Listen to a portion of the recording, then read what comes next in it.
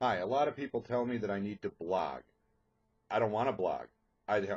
Really typing things out and telling a story that way kind of bores me, let alone you, because I don't think a lot of people actually take time out to read blogs anymore.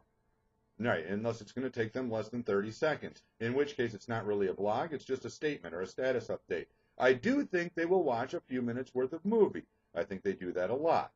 So I said, let's do things I can't do on the air, and we'll put it online. And that's what we're doing. Things I can't do on the air. Sometimes because of time, and we just don't have time to get to it during the show. Sometimes because of content.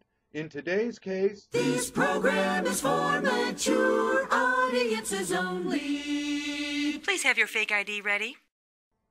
Exactly. So if you are under 18, don't let your parents catch you watching this, okay? Now, today's topic is, how can I put this delicately? All we did was watch each other masturbate in the hot tub. How the hell do you type with just one hand? Because I'm having a great time doing it. Spank it, smack it on the bing bong. So this is gonna make me happy? Together we are the masters of our sexual destiny. Leave me alone. Shoot it, stuff it, hang it on the wall. Let's get dirty magazines. Yeah. Yes, my master. I think I wet my bed. Right. Well, I came across a survey, and normally when I see these surveys on this topic, well, I take it for what it's worth, right? Because I figure that, most people in America either admit to it or they're lying.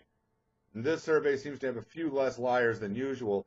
According to the survey from the adult store Adam and Eve, 86% of adults in the United States will now admit to having their way with themselves. The most common frequency, once or twice a week. 1 in 5, 20%, say they do it at least once a day. I guess 86% sounds like a higher number than most surveys. I had no idea 14% of people in America were born without arms, but be that as it may.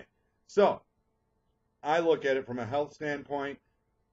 You look at it like it's just a great workout.